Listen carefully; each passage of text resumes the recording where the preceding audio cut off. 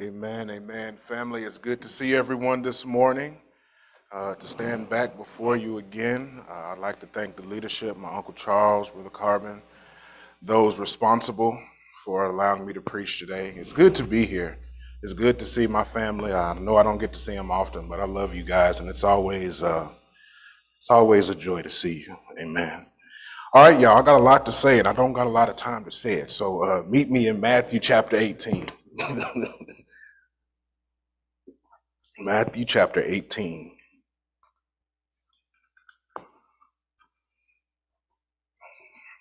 Starting at verse 21, and we'll read down to verse 35. And scripture says, Then Peter came and said to him, Lord, how often shall my brother sin against me, and I forgive him? Up to 7 times? Jesus said to him, I do not say to you up to 7 times, but up to 70 times 7. For this reason, the kingdom of heaven may be compared to a king who wished to settle accounts with his slaves. When he had begun to settle them, one who owed him 10,000 talents was brought to him. But since he did not have the means to repay, his Lord commanded him to be sold along with his wife and children and all that they had, and repayment be made. So the slave fell to the ground and prostrated himself before him, saying, Have patience with me, and I will repay you everything. And the Lord of that slave felt compassion and released him and forgave him the debt. But that slave went out and found one of his fellow slaves who owed him 100 denarii. And he seized him and began to choke him, saying, Pay back what you owe. So his fellow slave fell to the ground and began to plead with him, saying, Have patience with me, and I will repay you.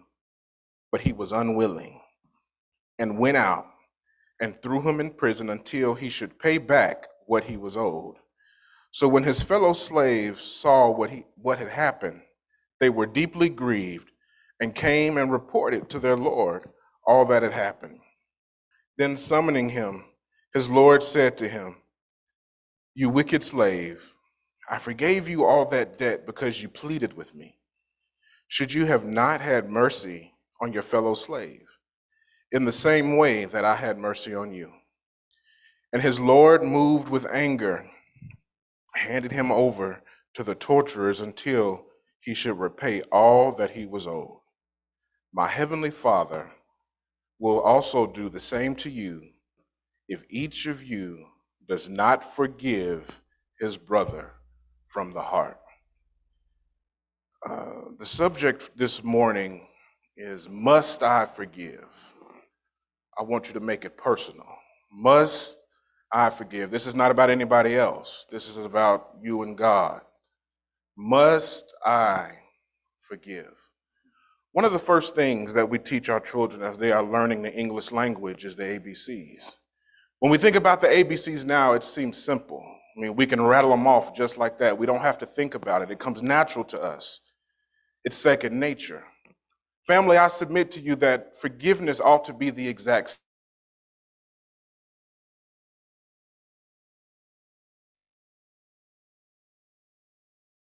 same way. Practice it. It comes natural and it comes quick.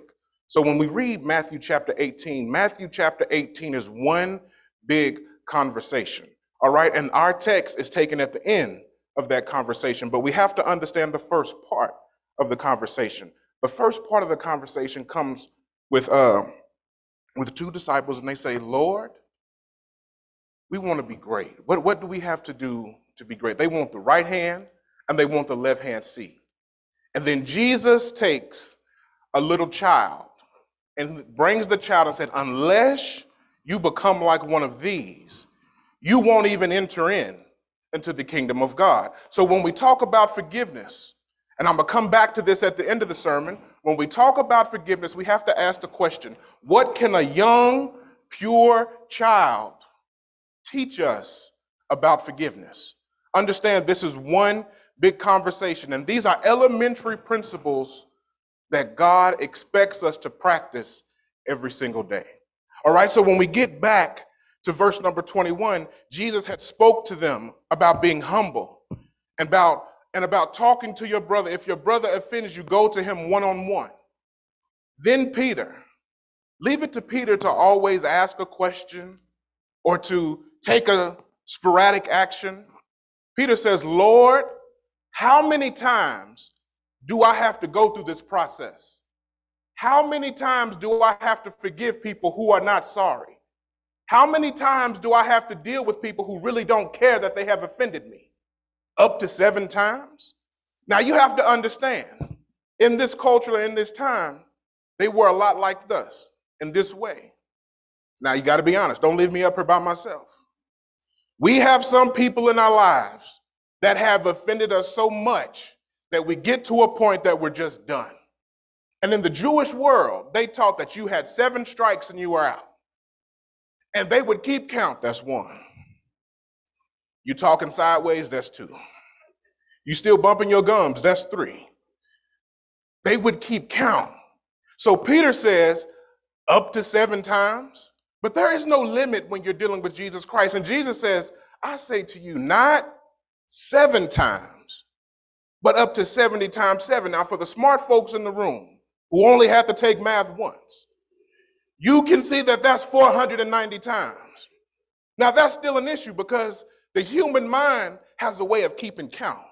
Have you ever dealt with somebody and they can remember stuff that you forgot all about?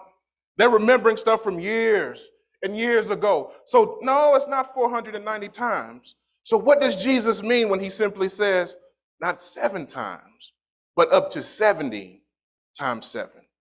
Let me paint the picture. 5 years ago, my wife and I, we were first married, and she was on fire for God. I mean, she was blazing. And she said, hey, babe, I have 2 friends that, life has been hard on them. Can they come live with us? And me trying to be, now I was young. I didn't know about guidelines and boundaries when we first got married and letting people live to you. It was brand new to me. Only thing I saw, my wife is on fire for God. It'll just be a month or 2. So I said, okay, sure. And when they got there, everything was great. We were having a good time. But slowly, they thought that they could just sit there. They were on their own timetable. At the time, I had to be at work at 4:30 in the morning. Now, if I leave at 4:30 in the morning and I come back home, I leave at 4:30, you sleep. I get off work and you sleep. Then you got the nerve to wake up and ask me what's for dinner. I started to get angry, but I said, you know what? We're going to work through it. Now, keep in mind, y'all, I was younger. And I didn't know about boundaries and how you were supposed to set guidelines with people who are living with you. So time goes on, and still, they have this thing, they want to sleep all day. So eventually I said, you know what? You got till December 23rd to get out of here. I said it in love. I was agitated a little bit. But then they began to treat us as if we had done something wrong. When the time came for them to leave, they stood before my wife and myself and act like we had treated them like dogs. They were so ungrateful. And see, it's one thing for you to be mad at me and disrespect me. But if you want to see another side of me, disrespect my wife. I was angry. So they eventually left. But it didn't stop there. See, I was angry. But then a week went by and I noticed something was missing. Another week went by, my wife says my favorite books, some of the favorite dishes that I had, they're gone. Now family, hear me. We started finding and noticing that things were missing, and a month had gone by. And now they are out of sight, they are out of mind, and guess what? My wife and I are the only 2 people even thinking about the situation. And we've become angry and possessed and dealing with our own sinful thoughts. So when Jesus says, not 7 times, but up to 70 times 7, the reality is that we are human. And when people hurt us, a month will go by and you still feel it. 2 months will go by and you'll still feel it. If you're really angry, a person can die. There are people now who are mad at dead folks. and they can't live life. They can't enjoy holidays because they are angry at people who are no longer here. So when Jesus says 7, up to 7 times 7, he's not putting a number on it. He's simply saying the human heart has a way of remembering things. And guess what? When you remember things, you got to let it go. You have to let it go, because if you do not let it go, it will destroy you. Have you ever met a bitter Christian? They're saved, they sanctified, they holy, but they mad. And sometimes they are so miserable. Yes, they know that baptism is essential for salvation. Yes, they believe that you receive the gift of the Holy Spirit after baptism. But the issue is they're angry. Who's going to listen to an angry person preach the gospel anyway? Family, the point of Matthew chapter 18 is this. These are elementary principles that you have to have down in order to be healthy, because nobody wants to be baptized into dysfunction. These 12 men were about to change the world. In Acts chapter 2, we see that they've grown up a little bit, but they had to grow. They had to learn. You can understand all the doctrine that you want, but if you don't have the same heart as a child, if you're not forgiving, if you're not loving, if you're not humble, nobody wants to be a part of a bitter, confused group of people. And that's not just church. We're talking about families too. This is personal on every level of life. We have to learn to forgive. But not only forgive, let it go. We have no right to handcuff mercy and suspend justice when Christ Jesus didn't take that approach with us. So we see that the first point in the first 2 verses, Peter asked a question. Lord, how many times? No, not 7, but we need to understand that it has to be a way of life. And we freely give it because it was freely given. All right, but it doesn't stop there. Jesus then proceeds to talk about mercy. See, forgiveness and mercy are not the same thing, but mercy flows from forgiveness. They're not the same. All right? Now, Jesus goes further, and he talks about a king. And this king was looking to settle his debts.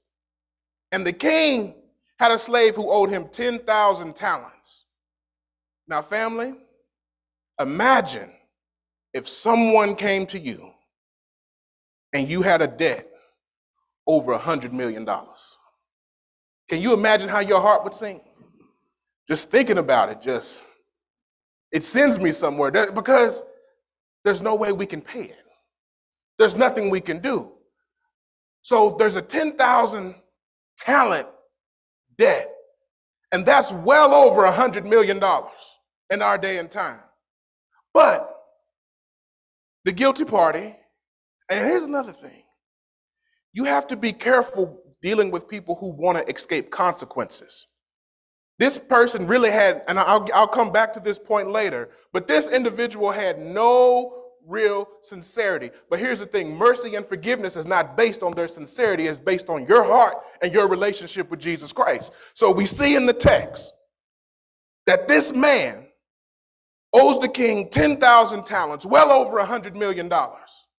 And he falls down on the ground, he prostrates himself, and he starts begging the king. But notice what the king did. The king looks at him, and scripture says he has compassion. Now, family, understand that compassion is simply not feeling sorry for someone. Because we drive by homeless people on the street all the time, and we'll feel sorry for somebody and keep driving. We'll feel sorry for people and we won't be moved to action. But this king reminds me of another king who came 2,000 years ago. He looked at a situation and he looked at the man, and scripture said he felt compassion. Compassion in the Greek, literally in this context, literally means that when he looked at the situation, he was moved. But not only was he moved, it paints the picture that his bowels started to shake. His organs on the inside started to move and tremble. He was filled with love to the point that he was physically affected, and that physical effect caused him to wipe out the man's debt. Family, when you are filled with mercy, and in this context, mercy for someone who has offended you,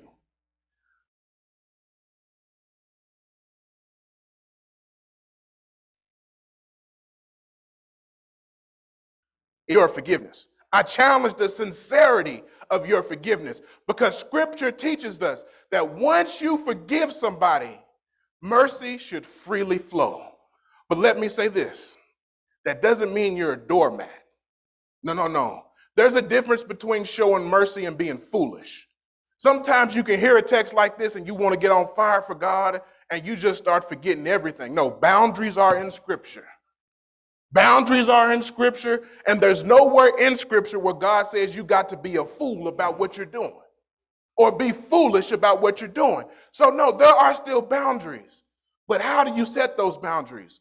With love, with patience, and ultimately with forgiveness. You understand that you cannot hold that person or look at that person with a negative eye, because you understand what Christ Jesus has done for you on a hill of Golgotha right outside of Jerusalem 2,000 years ago. So the point is this: the king looked at the situation and he understood what the man, he couldn't repay him, and he had mercy. I challenge you to show mercy.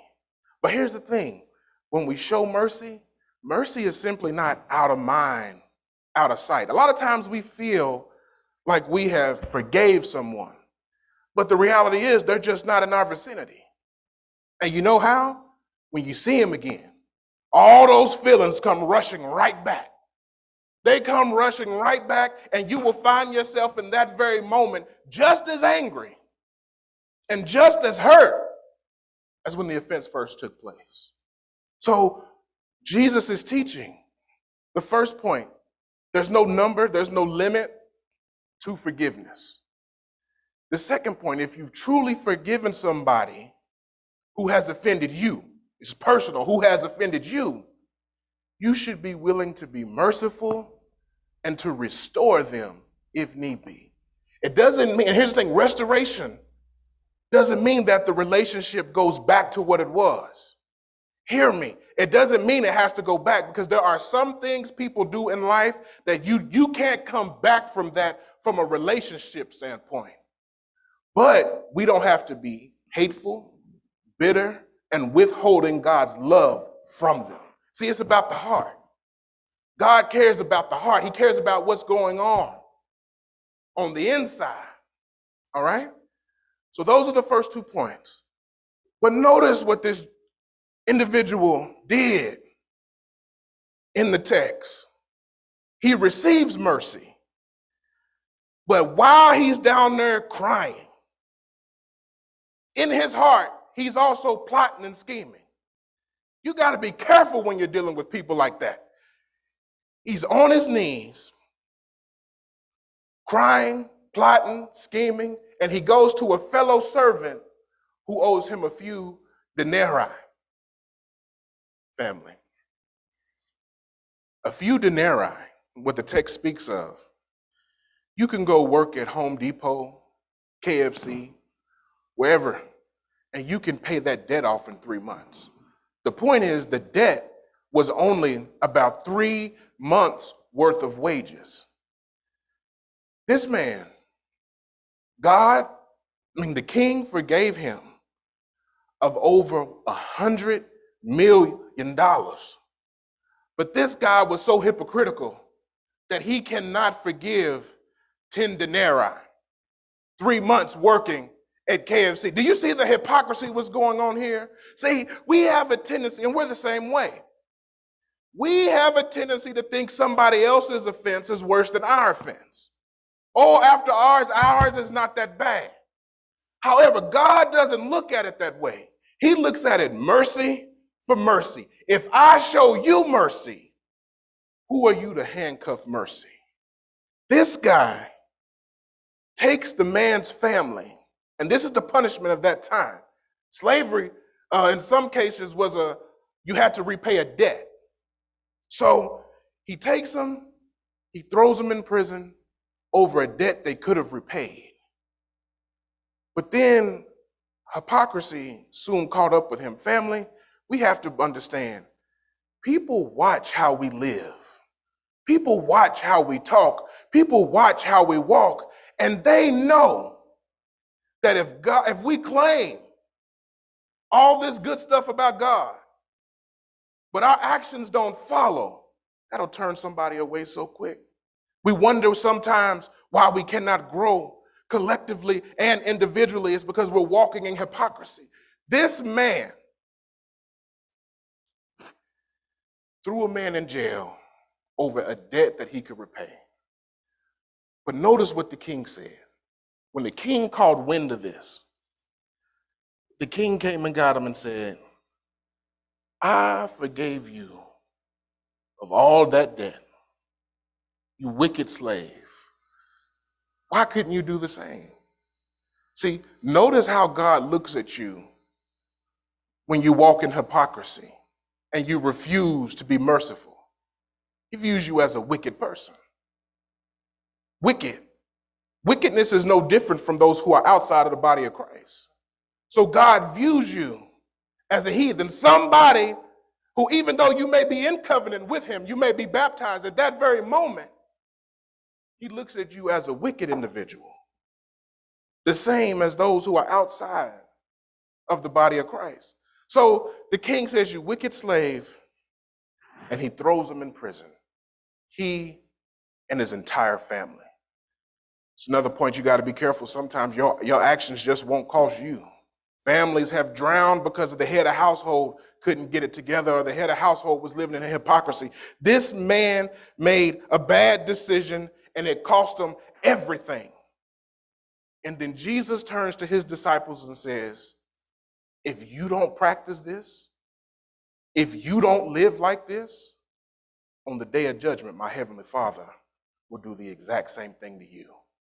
See, it puts it in context for us. Some people feel like being baptized, being a good Christian, coming every other Sunday, giving every other month, they feel like that's good enough. But Jesus expects more. God expects more. He's not after some time. And I understand we have to grow, but God wants you to grow forward. Are we making progress? Are we making moves forward? Jesus tells them that if you don't forgive from the heart, if you don't set the point, let it go. Let it go. It doesn't mean that they've got away with it, because vengeance is God's.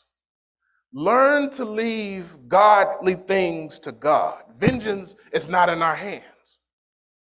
And it's hard because sometimes forgiving individuals, it seems like they never pay. And then not only do they never pay, it seems like they always get a blessing. And that's on Facebook, Instagram, you see some wicked people and it just seems like, man, they're always winning, but they're wicked. They're evil people in our sight. But guess what? God looks at us the exact same way if we don't learn to love and forgive those who have offended us. So when we look at forgiveness, we see in verses 21 through 23 that it's not about the number of times. It's about you being the type of person that God commands. You have to practice not letting the sun go down on your wrath. In other words, you do everything you can to settle a disagreement before your head hits the pillow at night. Because if you don't, you give way to the devil. And have you ever not handled something and the more you think about it, you just get in a bad mood? I remember one time I was so mad at my boss and I'm driving to work and I literally talked myself up to high blood pressure between the house and the job because I was so upset. I was angry. Did I have a right to be upset? Yes. You shorted my paycheck. I had a right to be upset. But you never have a right to disobey God, regardless of what happens. So Peter helps us see, Jesus helps us see in verses 21 and 22 that forgiveness is unlimited. There's no number. Also, as we move through the text, the king helps us see that if you truly have forgiven someone who's offended you, if you have the chance to be merciful and you refuse it, you really haven't forgiven that person. All right? And then we see that God hates hypocrisy. God has forgiven us, and we have no right to handcuff mercy and not forgive somebody else, because it will ultimately cost us eternal separation from God. But the last point, you remember in the beginning, now I told you that Matthew chapter 18 is one big conversation. And the conversation starts with Jesus taking a young child, sitting them on his lap, and teaching them about the kingdom of God from the perspective of a young child.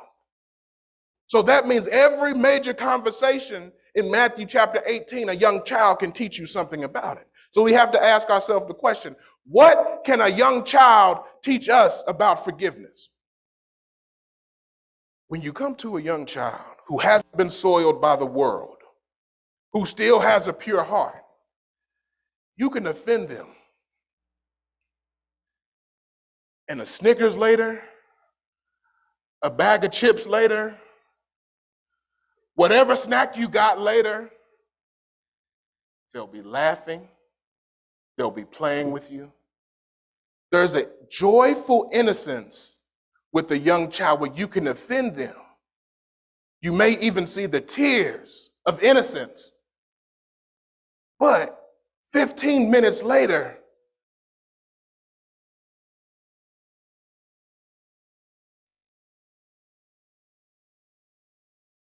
they've moved, not for 15 minutes, but for 15 years, 20 years. We'll hold on to it for forever. But a child, and notice this, these principles in Scripture is God's way of freeing you.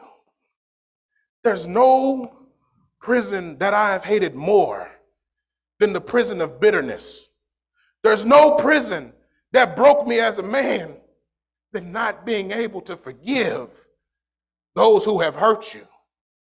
So a child teaches us, a young child who hasn't learned how to lie like their parents, a young child who is still pure in heart, they will forgive quickly. And that's the point. If you are going to, and the disciples who would be future apostles, this is something they had to understand and they had to realize, because they were going to start the church. And if you've ever been a leader dealing with church folk, you can't afford to go to bed mad, because Monday morning brings a whole nother set of problems when you're dealing with God's people. And I don't say that as an insult, but it's just a truth. It's the truth of the matter. There's always something. And they had to understand, you cannot hold on to that bitterness, to that anger, because I won't be able to use you for the kingdom. He says the kingdom of God is like, and he tells this parable. Family, all of you might not be apostles. Nobody's an apostle. It came out wrong. They were apostles. But the point is, you might not be in leadership, might not be preaching, you might not be teaching, but God can still use you. God has given everybody a gift. But guess what? You will never be able to use that gift if you do not practice what Jesus says about forgiveness. It's impossible to work for God and be angry. Now, I understand that we're human, and there is a such thing as righteous anger, because you see it when Paul and Peter got into it. Peter started acting like a hypocrite and started being racist towards Jews. The Bible says that Paul got so angry and he withstood him to his face in Galatia. But that's different than the anger that most of us deal with. We deal with offense, and guess what? We make every offense about us. You've done this to me. We make it personal, but guess what? What if God held that same standard with you? We'd all be guilty men. We all would be guilty, and there would be no hope and we would all be condemned to eternal judgment. So family, we all have a long road ahead of us. And it's going to be hard. But we have to learn and practice forgiveness, because God can't use an angry person. He can't use an angry person, because guess what? When God decides to use someone, that individual has to know that when you are dealing with the flock of God, when you're dealing with God's sheep, people are going to offend you. People are going to hurt you. It's not a matter of if, it's a matter of when. And when it comes, can you just give it to God and let God take care of the rest? God expects us to guard our character. He'll guard our reputation. He'll guard our other problems, but it's up to us to guard our own character. Now, family, those of us who are in the body of Christ, you may be struggling with forgiveness, and that's okay. But today is a new day. If there's a conversation you have to have, today is a new day. But I encourage you, when you go to have that conversation, remember what Jesus did for you 2,000 years ago. On a hill far away, on Calvary. Remember what he did. It doesn't mean that they weren't wrong, but it takes the fire, it takes the personal, it takes it out of the conversation, and you come in love and you learn to forgive like Christ has forgiven you.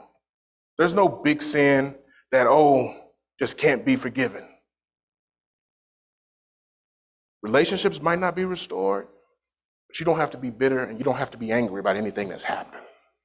Because if you do, Scripture teaches us right here in verse 35, my heavenly Father will also do the same to you if you do not forgive your brother from the heart. These consequences are eternal. It's not about earth. These consequences are eternal. And you have to ask your question, is your soul worth your anger? If it is, keep going. But I guarantee when you die, you're going to instantly regret it. God has made a way. Take your burdens to the cross. God will give you the strength. Will it be easy? No. Will you shed tears? Probably. But with God's help, we can all turn it around. If there's anyone here today who's not a member of the body of Christ, you've heard the word of God, you know that Jesus came and died for your sins. Do you believe it? Are you willing to confess the greatest name amongst mortal tongue and be buried in the watery grave of baptism? If that is your wish, come now as we stand and sing.